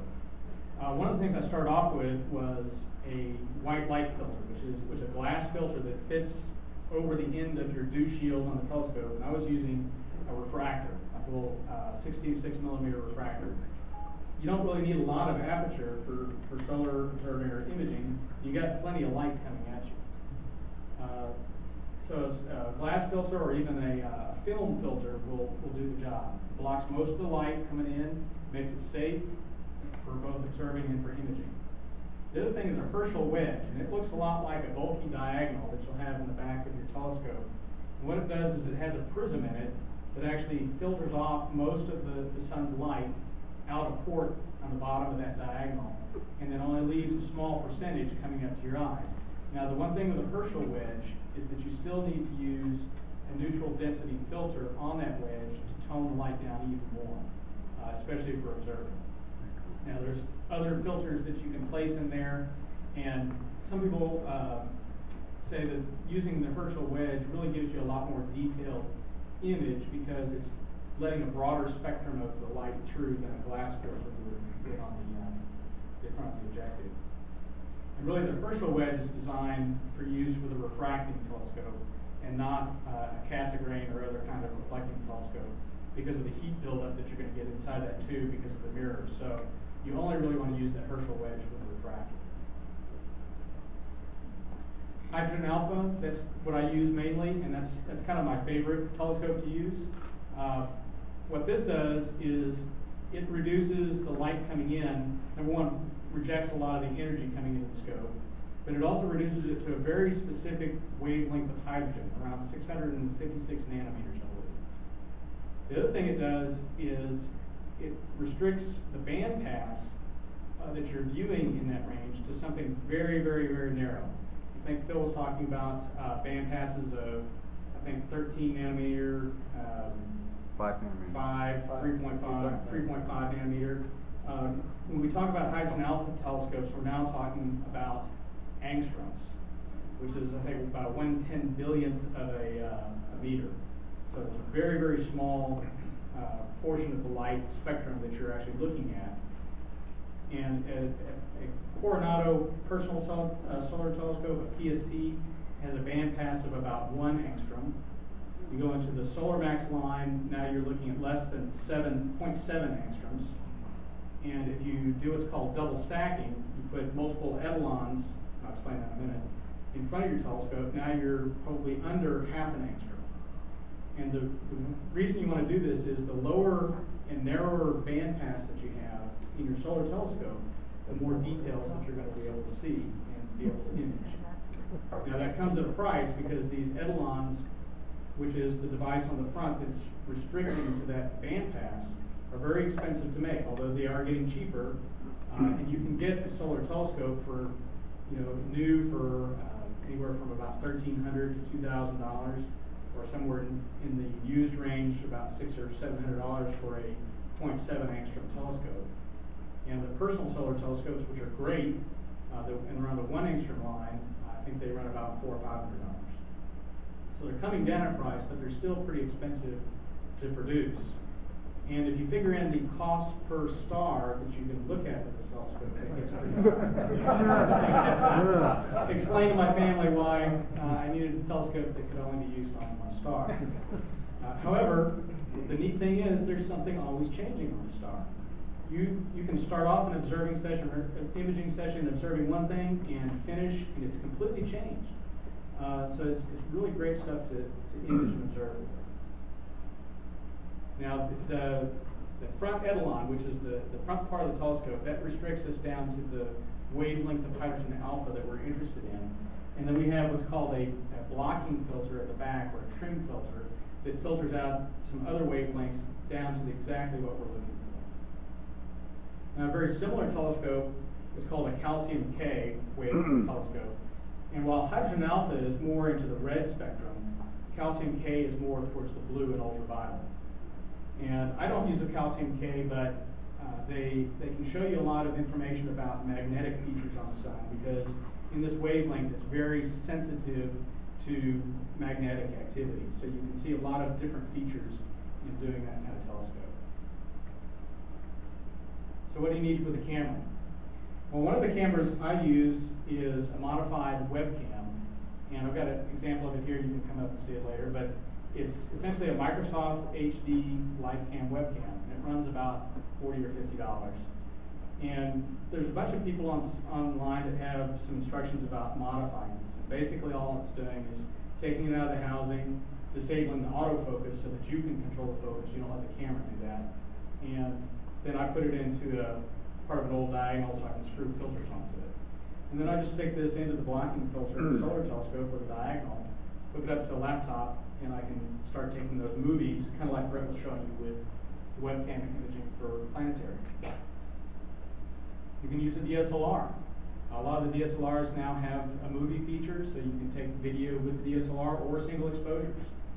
You can actually get some great solar exposures with just a single exposure in raw mode, and then go into Photoshop to process that. Heck, you can even use a point and shoot. Put it up to the eyepiece. I've even taken pictures with my iPhone. So if you've got a solar telescope, you haven't invested in a camera, knock yourself out. Try different things with even an inexpensive camera. So here's a kind of a simple rig. And this shows my SolarMax 40 telescope. This is a less than 0.7 angstrom telescope, about 40 millimeters aperture. And the etalon is up here. It's a tunable etalon, so you can account for any kind of Doppler shifting that may be going on in features. And then you have a blocking filter back here. It looks like a diagonal, but this is not a standard diagonal. This has actually got the filter in it. a 2x Barlow, and then my Canon XSI DSLR. How tunable? What's that? You said that the first thing you mentioned was something that was tunable. Yes, this Edelon is tunable, which means that there's a device here that you control the angle of the element. So that will show you if you have features that are either moving away from you or moving towards you, you can help tune them in to get the best visibility. You angle this thing. Is that Right. electronic or? It's manual. It's manual. Some telescopes have what's called a pressure tuner, and they use a dial that increases pressure on that device to change the angle. This is a manual wheel that changes the angle of that Edelon. Now, if I had a double stack telescope, you'd see another device kind of like this section right here tacked onto the end. But this is a single stack telescope. So what mounted that? This mount is something actually I made myself. It's an Alte Z mount, completely manual. It's just sitting on a surveyor's tripod. Just line it up, point at the sun, and you're ready to start shooting. You just need something that's reasonably stable. And if you can get an exposure that's short enough, you don't have to worry about tracking, and you still get some great details. One thing to note, especially with a DSLR, if you want to get a full disc image, like some of the ones I showed you earlier, you've really got to use a Barlow because you won't be able to reach focus, especially with this particular telescope, and I know some others, without the Barlow. That extends the focal point a little bit farther out so that the camera will reach focus. You can get a little bit more advanced, hook up your telescope to a go-to tracking mount. And yes, I use a great Orion Atlas mount, just like Brett does. And you can actually do your webcam imaging or DSLR imaging from that and have it tracked over time. Some accessories. Well, shade is kind of an overlooked accessory. But I like to set up a little portable shelter or something out in the yard so I can sit under that out of the sun because, especially imaging in Dallas in July and August, this past summer, it was pretty brutal. With 105, 110 degrees, kind of made me question why I was in this hobby. But there was some good stuff to be had. A cover for your laptop. One of the other things that makes it really difficult is you've got all this light coming from the sun. It's hard to see the screen of your laptop to focus and to get things lined up and work with it. So a box or some kind of shade over your laptop really helps quite a bit. Motorized focus. This is pretty big because if you have to kind of run out into the sun to change the focus, you can't see the laptop as well. So if you can keep yourself in the shade, keep the laptop covered, and have a remote focuser controlled by motors, that's going to make it a lot easier to achieve good focus and get your imaging done. A PowerMate or a Barlow. I've actually had some really good results with the PowerMate. Those tend to keep the light rays coming towards your imaging sensor a lot more parallel. I've seen some better image quality coming from my PowerMate than my Barlow. Sunscreen, yeah, of course. You're going to need that if you're out there in the sun. Some challenges. Your seeing is usually pretty bad, especially compared to nighttime seeing, especially for planetary imaging. Because you've got the heating from the sun, you have atmospheric turbulence. A lot of times your images will look like they're underwater. And usually, even when the seeing is good by daytime standards, it's never as good as what you'll have at night. So that's one of the reasons why with planetary and also with solar, we take the webcam movies, because if we're taking anywhere from 15 to 30 to 60 frames per second, hopefully a few of those frames are going to catch those moments of really good, crisp seeing in amongst all of the wavering around that goes on in your image. So if you have a camera that can take very high frame rates, you're not going to have to image quite as long to capture, and you're going to have a better chance of getting those crisp images. Well, it's hot, so you got to have some way to keep yourself cool and keep your equipment cool. It's hard to see the laptop. You know, polar alignment is really tough during the day. I had a lot of trouble finding Polaris during the day. I have trouble finding it at night, let alone. I usually tease my uncle that I can see Polaris before it gets dark out of the Atoka, and I won't tell him, but sometimes I just make that up. Oops, he's here. A good technique is if you can polar align at night and then make some marks on your driveway or wherever you're imaging for use during the day, you can go back and put your telescope out there. It doesn't have to be as critical as you would for a deep sky image where you need a very long exposure, but it really helps to have it pretty accurate so that you're not constantly having to adjust the sun within your image chip. But if you are using ultra-azimuth anyway, so that's if you're using an AZ mount, it doesn't really matter, especially if it's manual. But if you're going to use a tracking mount to take some exposures over time, you really want to be as polar aligned as you can be. And of course, my neighbors think I'm nuts sitting out there in the sun with a telescope and a blanket draped over my head so that I can see the screen. Okay, so let me show you a little bit about the focus and capture. I'm going to go back here. How are we doing on time, Joe? You're okay. Yeah, all right. Okay, this is screen capture from one of my imaging sessions, and this is showing a program called SharpCap. And this is actually the image of the sun through that SolarMax 40 telescope. You can see me moving around, adjusting it in the mount. And I'm going to go change some settings over here to help bring up the contrast and aid my focus. So this is a live preview that we're seeing right now. And one of the things I'll do is I'll show you the saturation. This is kind of the normal color that you'll see on a color CCD trying to image the sun. So what I usually do is turn the saturation all the way down for a couple of reasons. One, I find the red color is a little bit distracting, and it's a little easier to see the details and contrast but gain focus without that. And also, your eyes are not as sensitive to red light, so I think that kind of plays a role in helping you focus when that is removed. And one thing you want to make sure you don't do is focus on a dust spot on your sensor. That won't come out real well. SharpCap is a free application that can control your webcam for image capture. I really like this a lot. It's got all of the features for adjusting the image right here, so you don't have to change between windows to do that. It's free. It's free. And it really does a pretty good job. So this is, it's also got the ability to zoom in on the image, so you can zoom in on a region in particular to gain focus. And another nice feature is it's got this reticule right here that will put up crosshairs on your display, so you can help track and make sure that you're staying in the right alignment. What's the cost? It's free. Can you use this with planetary observations? Yeah, you can use this for planetary as well.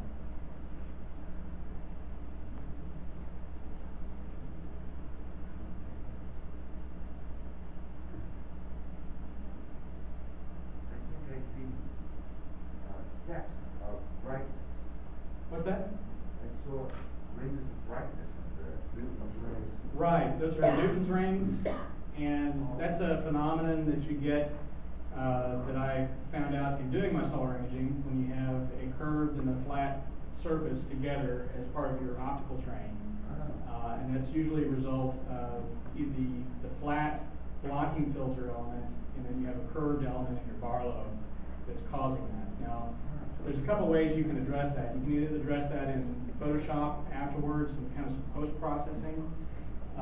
You can minimize that to some degree by taking flats with your capture program and then blend that into Registax to do your processing, and that helps a little bit. I haven't ever seen it be completely removed, but it helps quite a bit. So your post-processing, use the same kind of software that Brett was talking about before, Registax, except I'm using Registax 5 or 6 here. So you pick out an alignment feature, again, hopefully not a dust spot, You pick out a sunspot or some kind of active region that has some contrast, and you can do one line of point, you can do multiple line of points. The same kind of stacking that Brett showed you earlier in alignment goes on with doing solar images. Now you notice this is in black and white. If I capture in the full color that the webcam has or the DSLR has, it's a bright red. And one of the things that I found pretty quickly is that it doesn't really look like the sun, especially when you show other people a picture of the sun. They'll say, why is it red? Well, that's the way it looks in that telescope where we're looking at a red part of the spectrum. But it doesn't look very sun-like. So what I usually do is take it in black and white, and then I'll colorize it later in Photoshop. I'll show you an example of that. All right, so this is a screen capture in Photoshop of one of that active region close-up I showed you earlier. And you can see up here at top, this is the Registax version of that image. You can see it's in black and white, and it's fairly low contrast yet, because I haven't run it through some techniques in Photoshop to bring out detail and bring out contrast. This image right here is after I've taken this one and applied some techniques to it, and also done at least a broad spectrum colorization on it using the color balance tool for Photoshop. That's a nice tool to use because you can adjust shadows, midtones, and highlights separately to give it a nice wide range of tones rather than just coloring it all orange or all yellow. And the last thing I like to do is put in a layer. You can kind of see this here. There's this yellow color layer, and it's got what's called a luminance mask on it, which I've masked off some of the brighter areas. And I've laid that on top of there. It gives a little bit of a yellow layer to some of the brighter regions where we may have some flaring going on. And again, it just gives your image more depth, and this is going to look a little bit more like what we think the sun should look like. So this is false color. This is false color, that's right. This is David color. False color. False color. All right, some tips. Image in monochrome. You really, if you're going to image with an H-alpha telescope, it's going to come out a bright red that's not, at least to me personally, not very appealing, and I think you'll have an image that's easier to work with if you turn down the saturation on a color camera or use a mono camera. Colorize it in Photoshop, like I just showed. The Telegizmos cover works great to cover your telescope and your CCD, especially the reflective kind. Keeps a lot of the heat off, keeps things a lot cooler. One of the other things you can do is process your surface details and your prominences separately. Because your prominences, those things that are coming off the limb, they're going to be a lot dimmer than the details on the surface. So what I usually do is break those out, process them separately so that I get nice exposure and detail on those prominences, nice detail without blowing out surface detail, and then I'll merge those images together in Photoshop. Another really cool thing you can do with solar imaging as well as planetary imaging is do some time lapse.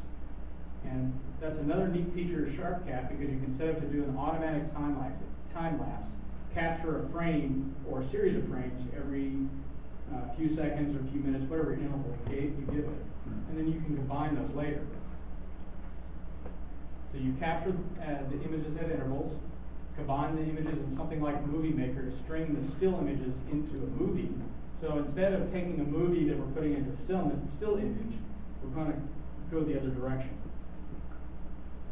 And then you can apply some stabilization, some colorization in a program like Sony Vegas or some other kind of iMovie or something else that processes movie files.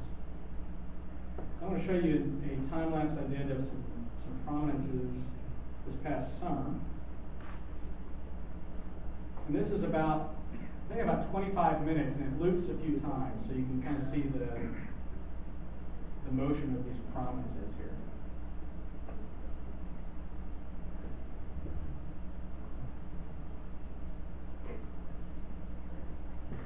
So if you watch this, you can actually see the plasma coming up and then falling down back onto the surface. Over here, you've got some other that are kind of lifting off and then dissipating. It's like a Burning Man. Burning Man. They have nightmares from It's like Scorpion. Or Taurus. Look like bull with the horn. So not only still pictures, but you can capture these sequences and really see the changes that are happening on the surface, on the limb, all these prominences, to really get some interesting details. But these are all done by that special hydrogen for telescope, right? This is done with an H-alpha telescope, that I showed you earlier. Yeah. This was on a tracking mount because we wanted to examine something in particular over a long period of time. And this Microsoft LiveCam webcam. Do you have any sample of using a regular telescope but using filters, other way around? With the white light filter? Yeah. Yeah, there's one image that I have previously. I'll show that to you. That was a white light image, and unfortunately that one doesn't have a lot of detail because we weren't really at a very active point in the solar cycle. So you can see there's one particular sunspot there. There's a lot more going on now, so you'll be able to see a lot more details now. All right, any questions? Yes?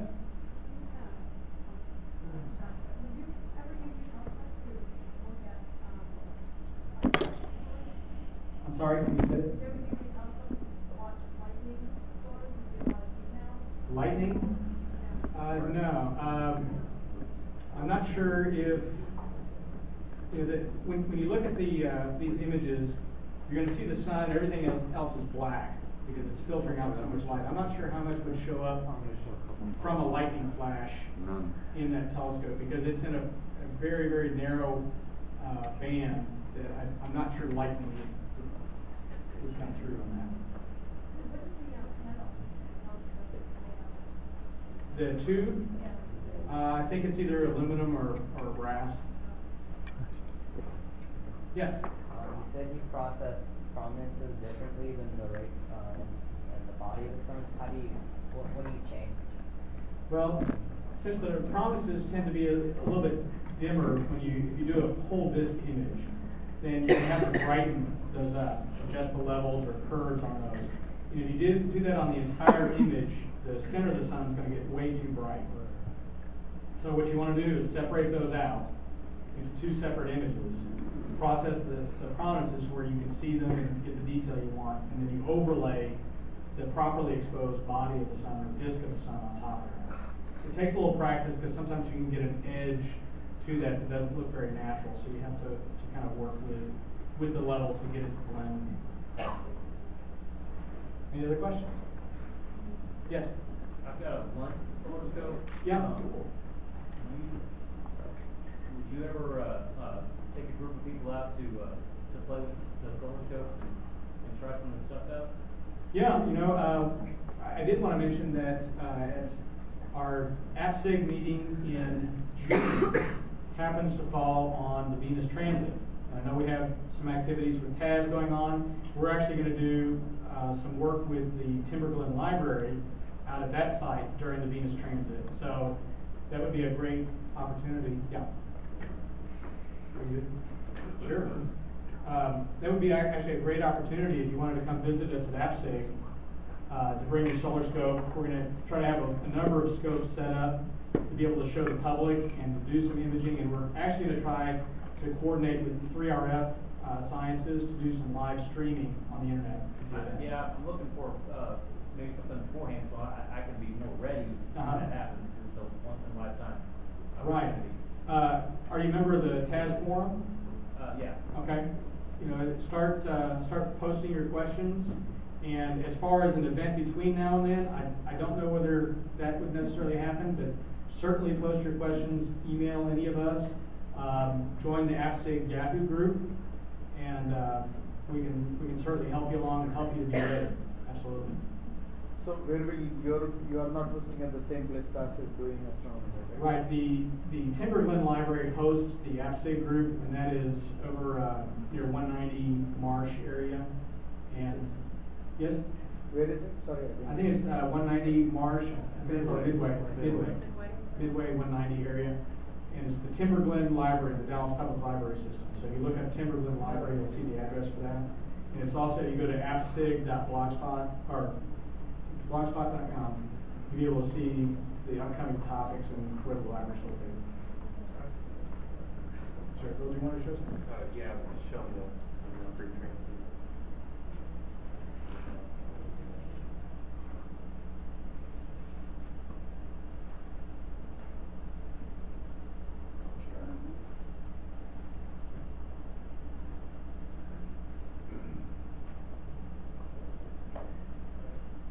So some years ago, we had a Mercury transit, and this gives you an idea of what it looks like. So there's Mercury right there, and it looks like it was a roasted marshmallow when it went through here.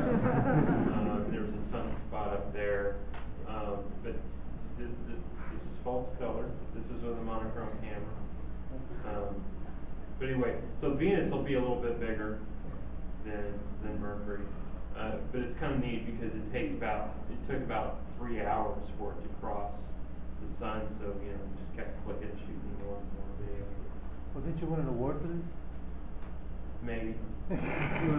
So, few years back there was Venus transit, and I remember TASA posted one observing session in Brookhaven College. Okay. Around that time, have you done any imaging? No, that was actually before I started doing the solar imaging, so I don't have any images from that period. But you can bet that if it's clear, hopefully clear, I'll have plenty of them come June 5th. Yes? The problem with that transit was it ended just a little about sunrise. And this one will be ending, well, be going on through about sunset, but hopefully we'll be able to get some good views and some good images of it. All right, well, thanks, guys. I really appreciate it, and I want to thank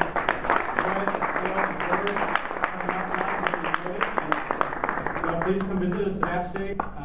Feel free to email us on the Yahoo group, and we'll be glad to see you out there. Thanks again.